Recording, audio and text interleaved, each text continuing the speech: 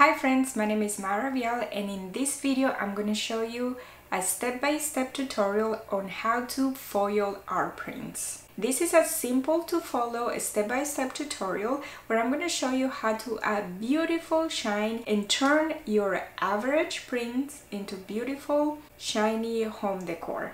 And I'm going to show you how you can have access to the Dream Big printable that I'm going to be using in the video, and I'm going to show you how you can have access to it for free.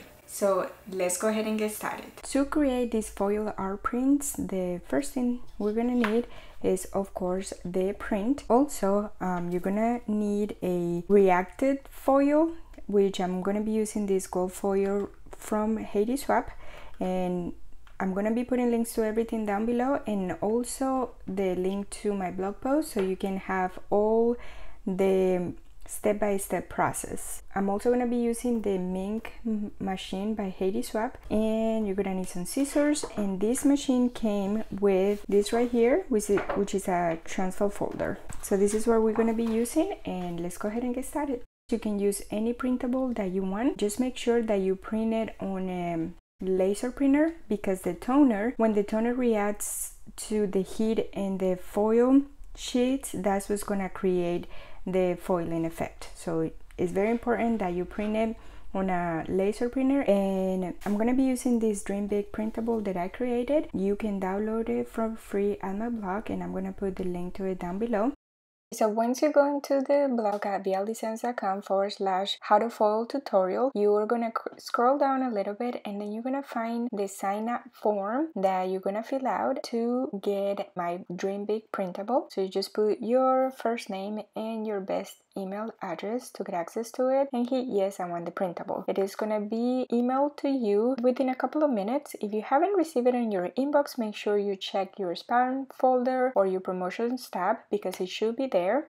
If you already have access to my resource library, you can go ahead and head straight there, put the password, and the Dream Big is going to be under my free inspirational prints. So you can go ahead and download it and print it. Once you have your print and you make sure that it was printed on a laser printer, step 2 is to get your Mink machine ready. So the first thing we're going to do is we're going to turn on our Mink machine, and then hold on.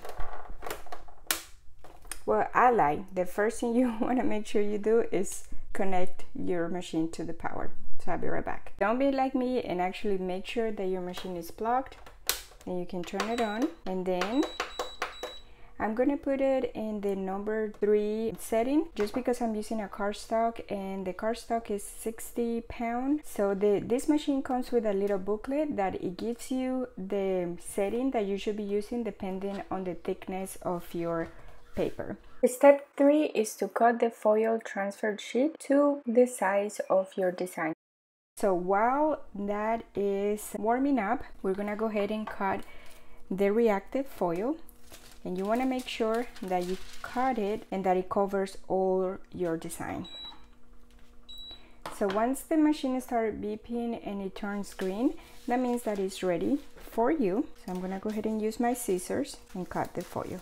You can use also an X-Acto knife and a cutting mat, so you have like a more precise cut. It doesn't really matter too much. I usually do the X-Acto knife just because, like I said, the cuts are cleaner. You can always save these scraps and use them on other smaller prints. So as you can see here, my reactive foil is covering the print completely. So that's what you want to make sure. So another thing you want to make sure is that if there is anything on the print that you don't want to foil, you need to put a scrap piece of paper on it, because if you don't do this, then the toner is gonna pass onto your transfer folder and it's gonna damage it. I've damaged a couple of these transfer folders because I didn't do that before. So make sure that you use a scrap piece of paper and you cover anything that you don't want the foil to be on. So once you have your print completely covered with the foil, you're gonna put the print and the foil on your transfer folder, and then you're gonna feed it through the machine. So now this process takes like about a minute. Don't rush it, don't try to pull it up or make it faster, just relax and make sure you let the machine do its magic. So once the transfer folder comes out of your machine, you can take it out and peel the foil. So first I'm going to show you here. I took this out, and as you can see here, it kind of like is stuck to the scrap piece of paper. You can go to my blog post and see how I damaged one of my transfer folders because I didn't cover with that scrap piece of paper. Now it's time to peel this away. This is like, it's my favorite part.